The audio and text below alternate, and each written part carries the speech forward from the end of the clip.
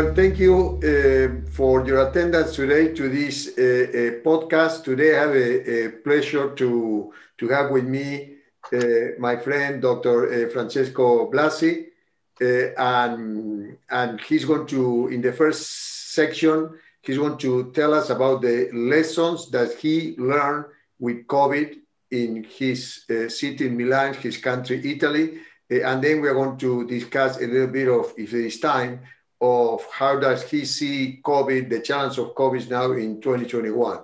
And to start, Francesco, could you give us a little bit and a brief overview of your position now in Milan, and then you can start with your lessons learned. Yes, thank you very much, Julio. It's a pleasure to be here and sharing with you the lesson we learned in COVID-19. You know that Italy was the epicenter in Europe, and we started the disease here and then spread everywhere. I'm a professor of respiratory medicine at the University of Milan and part of the Department of Pathophysiology and Transplantation in my university. And in my hospital, that is the main university hospital in Milan, I'm head of internal medicine department and run the cardiorespiratory unit and cystic fibrosis adult center here in Lombardia. That is the area around Milano. And I work mainly on respiratory infection, I must say. And my interest moved from COPD to lung transplantation and cystic fibrosis. The target of today is just to give you some ideas about what happened in Italy, and particularly in the area of Milan during the last year. Just to give you, these are my disclosures. And I think that one of the points we had to was to try to create stability in a time of instability. And we really had a time of instability starting around in February last year. And we are still in a time of instability. And how to deal with this? Well, I think the evidence-based practice is the main point. And clearly, we see that how important is clinical expertise when you deal with a new disease. And certainly the research evidence are important. And on the other side, is also important to look to what the patient wants. And putting all together, probably you can have the best practice for dealing with the disease. And clearly, I think that the virus, the coronavirus, give us a rocket stimulus for how to manage healthcare in our area.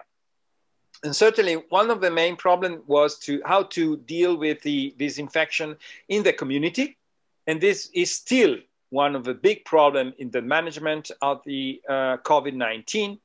And then clearly the stimulus was to technology, and we are looking and seeing how important is technology, taking maybe the example of vaccination, and how fast was the preparation of the new vaccines. In 8 months, we have 3 or 5 new vaccines for the disease. And the other point is to understanding the best care in terms of therapy to be applied in our patient. I remember the first 2 weeks in March last year, we have a mortality of about 40% in my unit. And then we started to change our approach, our therapeutic approach, including steroids, anti-inflammatory drugs, anticoagulation drugs, and then the mortality dropped down to 18%. So clearly, this is very important, and look to how we can improve our approach. And I think one of the points is clearly to evolve our medical care for COVID, understanding the need of our patient, understanding what we are doing, and trying to standardize our approach, trying to have the same approach in all the physicians and nurses taking care of our patient, and clearly trying to improve our approach and evolving our approach, both in terms of therapeutic approach, but also in general terms, our management approach. Just to start, this is the first paper published by our intensivists from Milano, look into what happened in the ICU admission in Lombardy, the first 100 patients. And what happened is that we understanding immediately that the problem is related in terms of mortality and severity of a disease is related to the number of comorbidities and the kind of comorbidities the patient has. And the other point is the age of the patient. And clearly these are the two main points that appear to be underlined by this paper. And I'll show you how this was confirmed by the other paper we published. One of the main problems was that we started with about 800 beds in ICU in Lombardy, in the area around Milano. And we finally have, in April, more than 4,000 beds. But still, the number of beds was not enough to treat all the patients that need invasive ventilation. So we started really to look toward medicine, trying to find out the best possible care for our patient. And clearly we can't do the absolutely best care.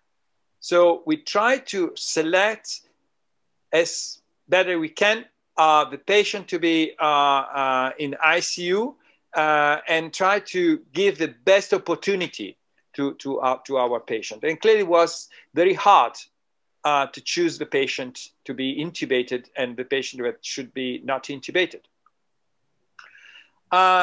We changed our approach and management starting from the emergency room. We divided our emergency room in two separate sections. One where the patient with a suspected COVID and the other without any suspicions. And then the triage was very important because we shift the patient from one of the three columns, the green pathway, yellow-red pathway, and the triage for non-COVID patient. And we divided the emergency room with dedicated radiologists, one for suspected COVID and the other for non-suspected COVID. And then we go through the pathway till the possible discharge, or moving the patient to high dependency unit or general ward or ICU, or going for a non-COVID. This was very important, starting from the very early time in COVID. And one of the main points was to educate the personnel. And this was very, very important because we are not used to PPI and the management of the safety for the personnel was very important. And this is the scheme we used in our hospital. Trying to have lectures and live demonstrations, then in situ simulation, and then random calls to try to understand if the people is ready for this new approach to the patient. And this was not only involved the ICU, but all the healthcare workers in our hospital. And we have specific training programs, particularly for the management of respiratory failure, for the use of dispositif for protection, and the electronic records. And we had a lot of work. We have over 3,800 patients that was, health personnels that had the training sections, and trying to really to give all the possible information to our workers. And the other point is this one, the psychological support. It was important in the first wave, but it was even more important in the second wave and now, because clearly the first wave was, a new things. All the people are heroes and working for the saving lives. But the second wave was very hard to support because, the patient relatives and health personnel were had a fatigue of COVID, and it was very important to have this kind of service. And the other point was how to manage respiratory failure and the increased oxygen requirement in the hospital. We moved from 140 cubic meters per hour to almost 6 times more. And this needs technical adjustment of the plants. And also the helmet CPAP use moved from 10 to 20 a day to more than 140 a day. So we need to, make a lot of efforts to have more oxygen and more equipment for dealing with the needs of patients. And the other point is this was how we organized my own unit. We decided to have a multidisciplinary team involving in the high dependency unit, pulmonologists and cardiologists. We decided to have a cardiorespiratory unit with 44 beds where the patients are ventilated but are followed also by cardiologists directly. And the idea was to give for each of the physician and nurses a specific way to work. And the respiratory physician was clearly involved in the initial evaluation of the patient, choice of respiratory support, identifying the signs of sepsis or multi-organ failure, and so on. We have fellows that help the respiratory physician in working this, and the fellows were from the respiratory and cardiologist. And the nurse clearly had the role, the specific role. We have physiotherapists. We have 10 physiotherapists working with us. And it was very important for evaluation of the respiratory ventilator oxygen support and for early mobilization of the patient. And the cardiologist had the important role in evaluating the patient, in deciding the therapy for hypertension, management of cardiac complications that we know very well in COVID are important. And then we have consultants. We have the infectious disease consultants, rheumatologists, and intensivists. The intensivists comes to our ward twice a day, in the morning and in the evening, to evaluate the patient and discuss with us the opportunity for intubation or non-intubation of the patient. And then we decided to have something standardized in some way about the use of different respiratory support according to the PF ratio and respiratory rate. Taking account of these two parameters, we decided to separate the different use of different, from the high flow oxygen to helmet CPAP to NIV or intubation of our patient. And we try to standardize as soon as possible the therapeutical approach, starting from antipyretic drugs to treatment of systemic hypertension using different antihypertensive drugs. And I will discuss with you later the use of carenone, spironolactones, and AC inhibitors, and so on.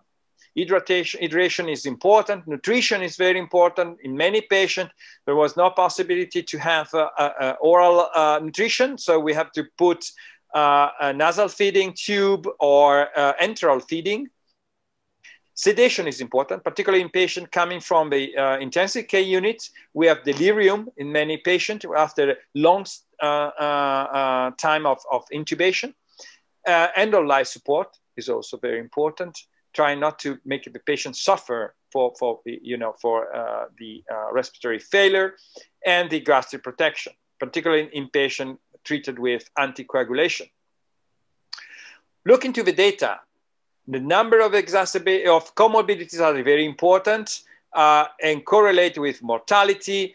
And the same is for age. Clearly, being older than 65 years is important in terms of risk of mortality. And we look to the use of helmet CPAP treatment in COVID, look into CPAP success and CPAP failure. I report here some of the parameters that are important, particularly the part of inflammation. The CPAP failure is more frequent when you have a high level of inflammation, high level of risk for thromboembolisms, and clearly the rate of the level of VO2 is also important. If you need a very high level of VO2, the risk of CPAP failure is higher. So it's very important to look to the patient. And the other point is the prone positioning in patients with treated with helmet CPAP.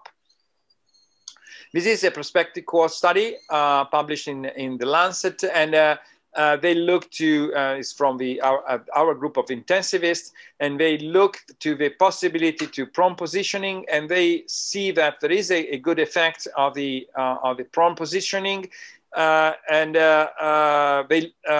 look to the possibility to make a long-term prone positioning.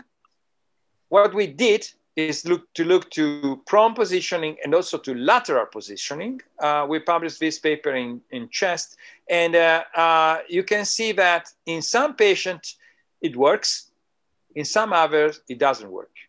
So it's very important. This is after 1 hour, and you can see that what happened in the first hour probably is important to understand if the prone positioning or lateral positioning is working in our patient or not. And this is clearly needs more patient, but it's clearly important in understanding the possible role of prone and lateral positioning of patient in CPAP. The other point is that the patients are different. We have a patient with different compliance and different shunt fraction, and this lead to some look into the in-depth of the possibility that the patient had different response and different kind of acute respiratory distress syndrome in COVID. And this lead to this paper. This is a very controversial paper. You know that there are a lot of commentary in different journals, and particularly in the Lancet, in the Blue Journal, in the Intensive Care Medicine Journal, after this publication of Luciano Gattinoni and the group of intensivists on Milan. And they look to the two possible phenotypes, type L and type H. The type L is a patient with the COVID pneumonia present with the low elastance, low ventilation to perfusion ratio, low lung weight, and long lung recruitability. And in this patient, the suggestion is to treat with an increased VO2 and in non-invasive support. In this kind of patient, type H, where you have high elastance, high right to left shunt, high lung weight and high lung recruitability. In this kind of patient, the indication is to treat a severe IRDS and with higher PEEP and clearly prone position and an extracorporeal support like ECMO. This paper was really controversial, but it's interesting because leads to a huge discussion about the physiology of the IRDS in COVID. Let's look to the role of some scores. We use these scores. We published this paper later this last year, and we look to the use of this score. That is a score for thromboembolism, a risk of thromboembolism in the lung. And clearly, the higher the score, the higher is the risk of mortality and intubation. And this is our Rohr curve. It is not so good, but it's not so bad. And certainly this risk score may be useful to identify the patient at risk. And look into the risk factors. Again, age is important. Again, the comorbidities are important, particularly hypertension seems to be an important risk factors for mortality. And again, the cardiorespiratory unit is important because at the end of the day, the COVID imply the involvement of both the heart and lung. And this is a nice paper published from another group here in Milan and in Bergamo. And they looked to the hemodynamic profile of COVID-19, and they found that there are a combined cardiopulmonary alteration leading to a low pulmonary vascular resistance with a blunted hypoxic vasoconstriction, and this lead to a post-capillary pulmonary hypertension. So it's very important to take in account the interaction between lung and heart. And indeed, we published this paper in the Journal of American College of Cardiology, looking to the echocardiograph problem and abnormalities. And we looked to the different abnormalities, both in the left ventricular wall motion and global dysfunction, but also the right ventricular dysfunction.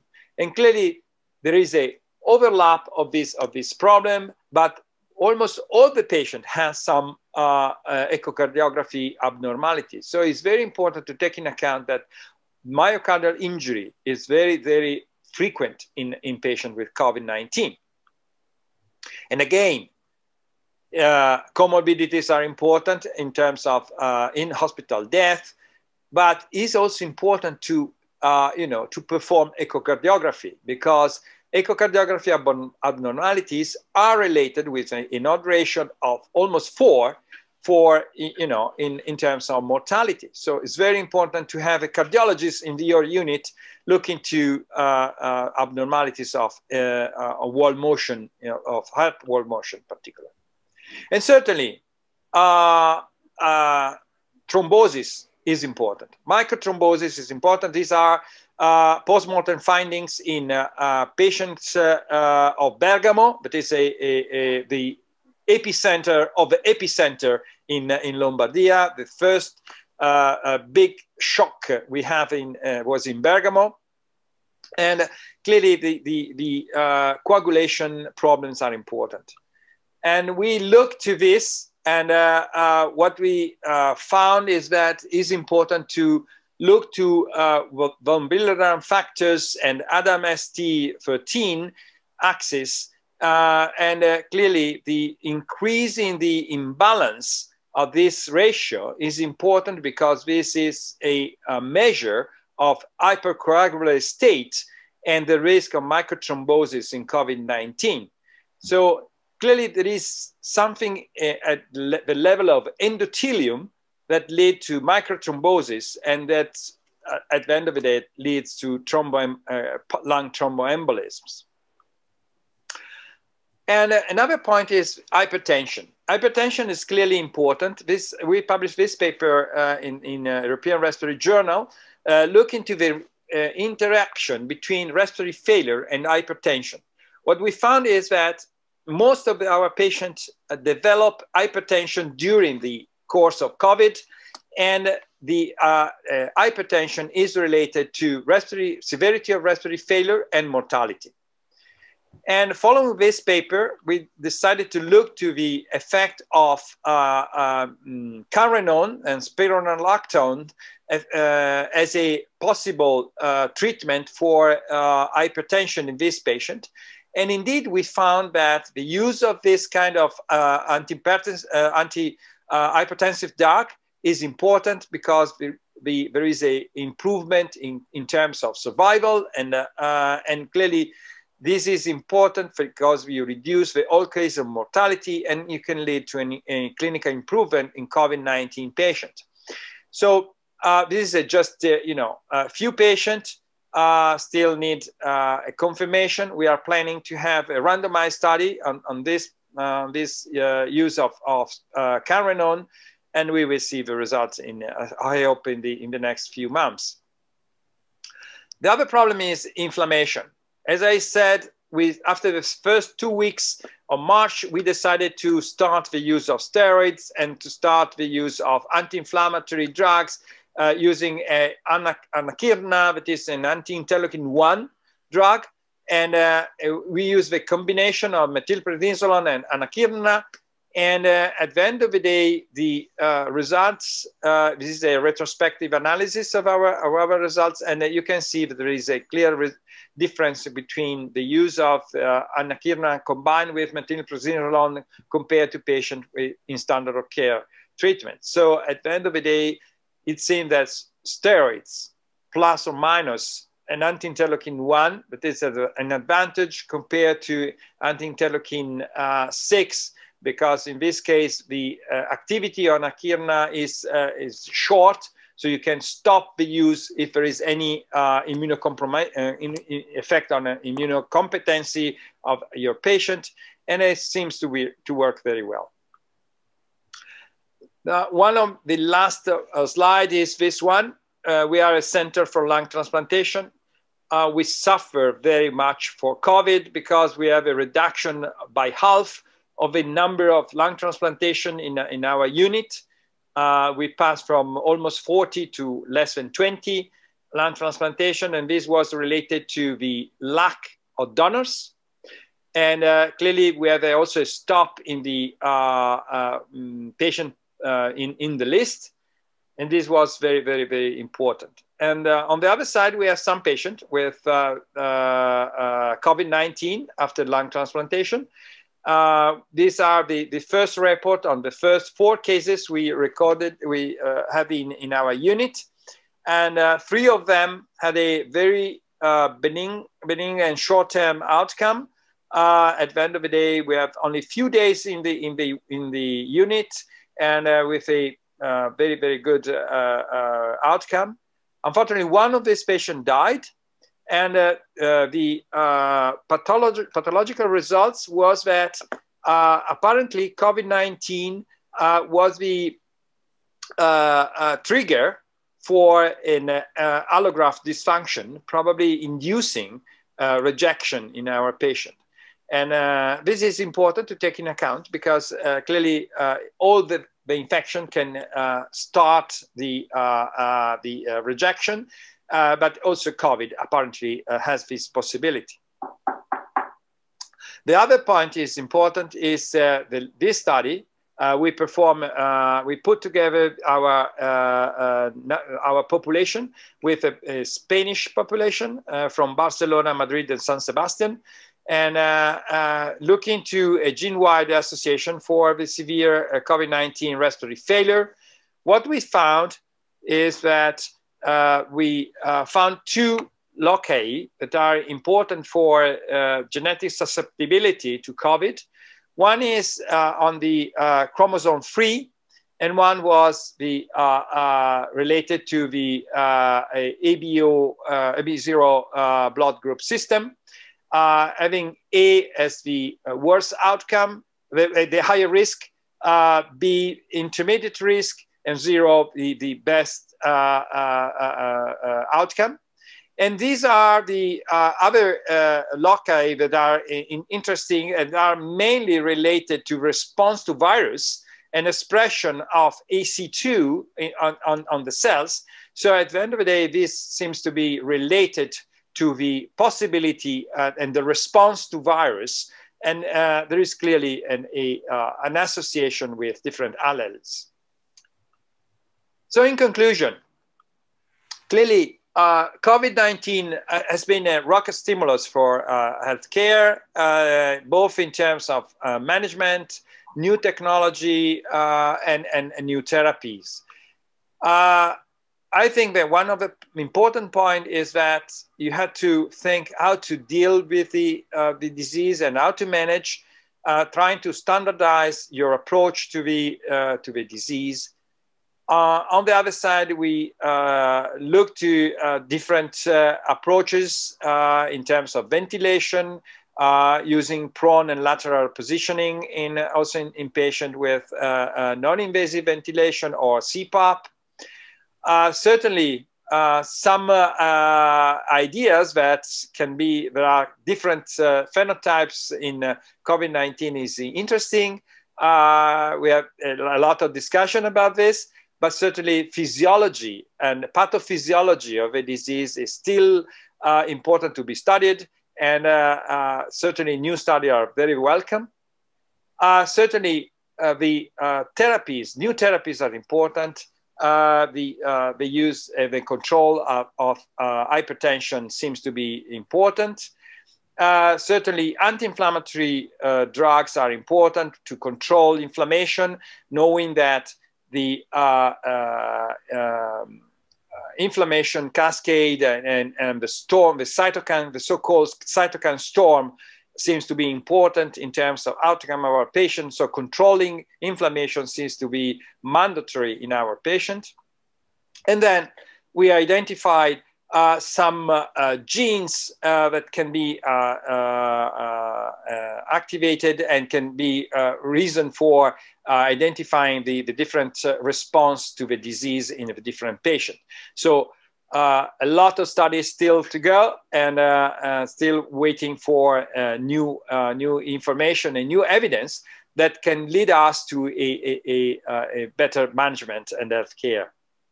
So I want to thank you for your attention. This is part of my unit and some of my co-workers, and I want to thank a lot because they are doing a lot of work and fantastic work in our unit. And for this, I thank you very much for your attention. Well, thank you, Francesco. Excellent overview. A lot of things to discuss, but this conversation is going to be placed on different websites, and you can ask directly to Francesco. But let me ask you a couple of things based on this very interesting presentation. The concept of hypertension. Because I noticed that you have on a slide that hypertension is the most common comorbidity that you notice in your group. It's interesting. It has been our most common comorbidity here in Louisville, and you look at articles. Now, two questions. One, do you have, in your prior work with pneumonia, pneumococcal pneumonia, Legionella, have you have hypertension in your mind as a problem? How do you connect the prior research on pneumonia with now COVID pneumonia and hypertension to so high? And then why do you think that because you mentioned there are two types of hypertension. One is the person that arrived with hypertension as a comorbidity, that is the most common comorbidity, and then the person that developed hypertension during the hospitalization. What is your, talking about pathophysiology, how do you put hypertension? What are you thinking? Well, I must say that you look into pneumonia as it is. I never think to hypertension as a risk factor. Then we know that a cardiovascular, diseases like acute myocardial infarction are more probable in pneumonia than in other diseases coming to the hospital. So clearly, cardiovascular diseases are important.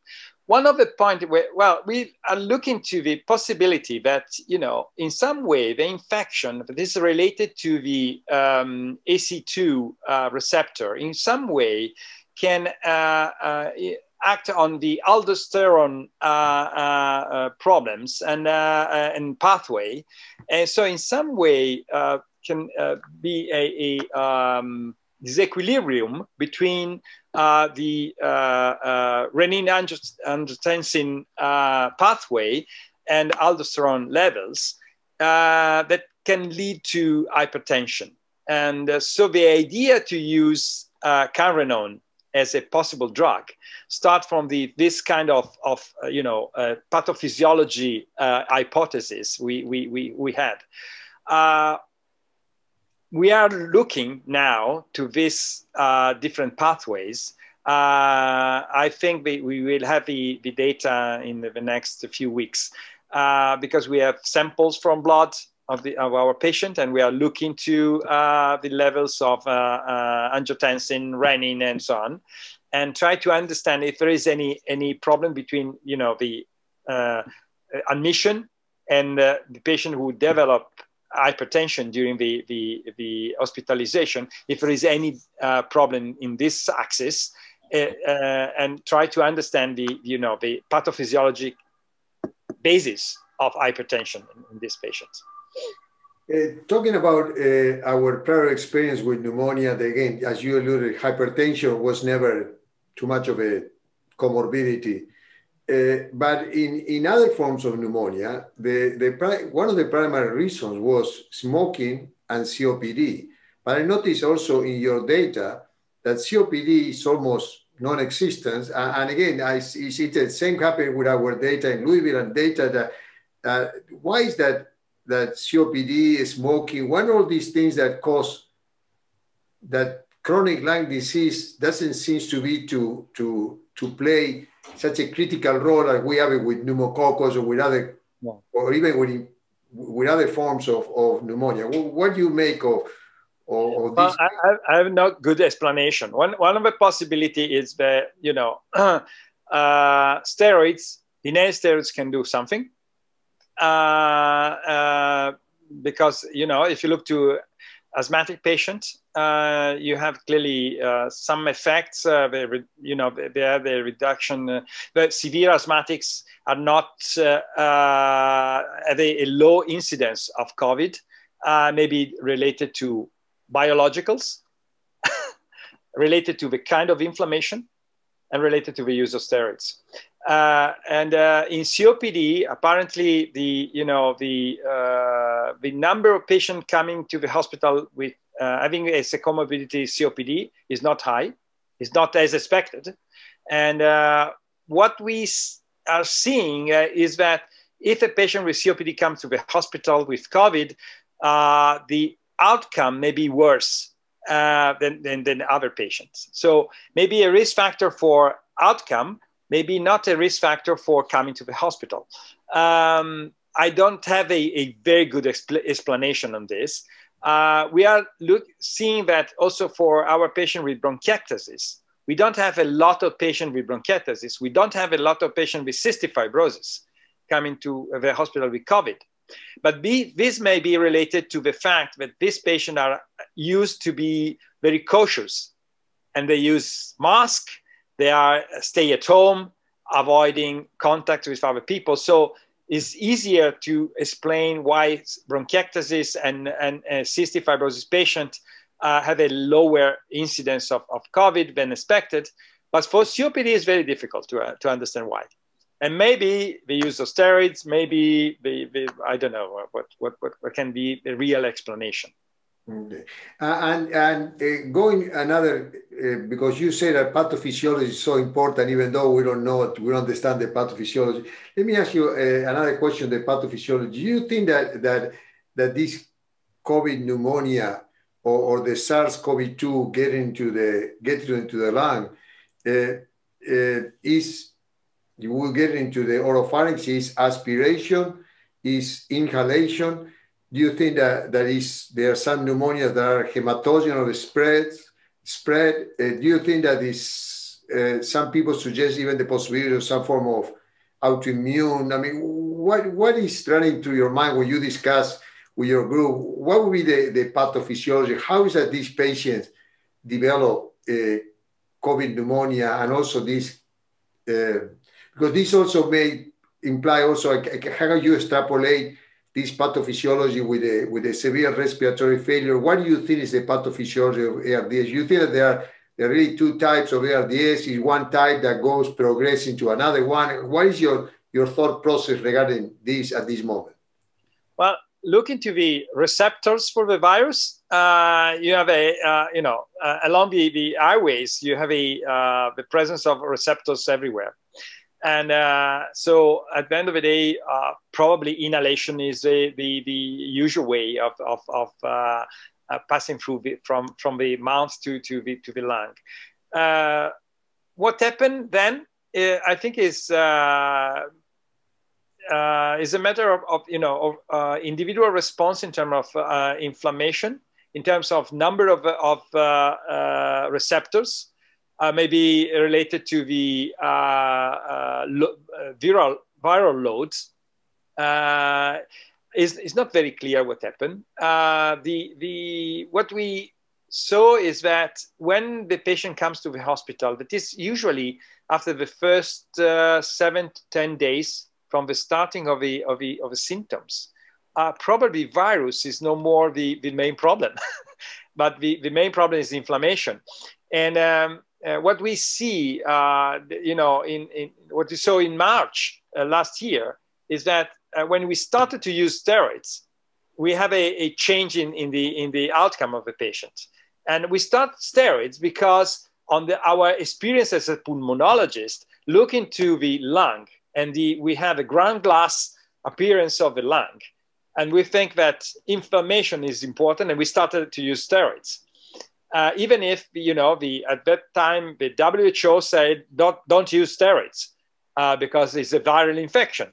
And at the end of the day, I think that it was, the pathophysiology is related to the number of, probably to the, to the number of receptors, to the, maybe the genetics, because we found that there are differences in terms of severity according to the different expression of genes. And the other point is clearly the level of inflammation, the response. We know that in pneumonia, inflammation is important. Your group published a lot of paper on this, and certainly inflammation is also important. It's not just a bacterial viral infection. And so probably there is a different response in different subjects. And so I think it's a very complex problem. But definitely you've seen the decreased mortality with the use of steroids. Absolutely, yeah. We started to use methylprednisolone at the same dose we used. We published a paper some years ago with Meduri and Confalonieri in the Blue Journal, and we used the same approach with steroids. And in some patients, we use also pulse of steroids to reduce the inflammation. So using very high dose for 3 days. And then going down with it, like we use for rejection in lung transplantation, and it's a decision patient by patient, I must say. We look to the patient if there is no response or there is an increase in the ground glass appearance in the lung. We started with high dose. We know very well that we increase the risk for many things, because when you use high dose of steroids, you can have a problem. I must say that now we use dexamethasone in many patients because we have a protocol on this. But I think that in about half of the patient, we move from dexamethasone to methylprednisolone high dose to have a response. Very good. And then you alluded lung transplantation. You have then the experience. What would be what criteria are you using to say, okay, this patient may be a candidate for lung transplantation? How do you see? Well, we transplanted 2 patients. 2 patients. Yes, one was a young patient of 18 years old. He was intubated in another hospital. The situation was a no way. There is no improvement, nothing. The lung was completely destroyed. And the other hospital asked us to consider the possibility of lung transplantation. We have a multidisciplinary discussion, a couple of days of discussion, I must say, because we analyzed everything, because the COVID was there. The problem was that we had to induce immunosuppression. And so at the end of the day, we decided to make a plasma, hyperimmune plasma treatment. And then we decided to go for lung transplantation. And this guy is still alive and is in a good condition. And he was transplanted in April last year, and it still go very well. The other one was a 49 years old guy. He was in the same situation. He was in our hospital. But in this case, the lung transplantation was a disaster. The patient, after the lung transplantation, was again intubated. It was not possible to avoid intubation, and he died after 2 months of intubation after lung transplantation. So our experience is not so good because the young one was good. I saw there are some reports around the world. In China, they transplanted 4 people, and 3 of them was going well, and 1 died. I think we don't have really enough experience to say this. Till now, it was really an emergency decision. It's not based on solid criteria. Understand. Then this 18-year-old, he was not having multi-organ failure. It was just mostly concentrated in the lung. Yes. The heart was working, the kidney was working, the liver was working. So the problem was lung. Lung was completely destroyed. Was very impressive, really impressive. So we decided that there was no major problem in terms of lung transplantation, and our surgeon and our intensivist with us decided to go for, and it was a good decision. But the other one, he had a kidney failure, and then this was the main problem, I think, because he was on dialysis, and it was not a good idea to transplant him. I see. These have been great. A lot of lessons that you learn, and I like your concept that it's a new disease, and with a new disease, there's no evidence. There's no evidence based because we don't have evidence. Then experience is critical when you don't have evidence, and the multidisciplinary approach and the standardization. Now, in the last couple of minutes, I would like to ask you, now looking at this year, 2021, as challenges for 2021, you alluded the concept of what would be the COVID fatigue. The COVID fatigue in your group, because you've been there at the front, and people in these units like your unit, I mean, it's how do you see this, and what is the way to move forward? Because as these new waves keep coming all over the world, I can see that the COVID fatigue is something that is going to be a universal problem. Yeah, the first approach in the first wave, when we opened the unit, all of us, feel like we were heroes. We are working against the new virus, and we are very strong, working all together. The group was very, very strong, and it was a great time. Nurses, physiotherapists, cardiologists, respiratory disease people, all working together. And it was really a good time for all of us in terms of, feeling. After then we have a couple of months where we work as a pulmonologist, not a COVID specialist. And then we had to reopen the unit.